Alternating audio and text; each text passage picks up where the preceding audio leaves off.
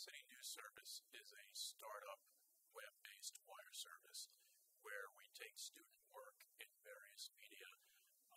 We put it up onto our website and we offer it to various media outlets in New York and beyond.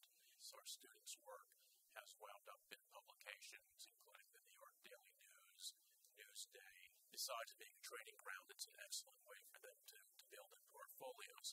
The great thing about this place is that you have the tools and the teachers and the training here to tell stories in different ways. It's not all words, it's not all pictures, it's not all video, it's not all audio, but when you learn to package and put those together, you can tell stories and give them a depth and a resonance that you're not going to be able to do in a lot of places. And these are skills that are going to be required in every news organization you go to.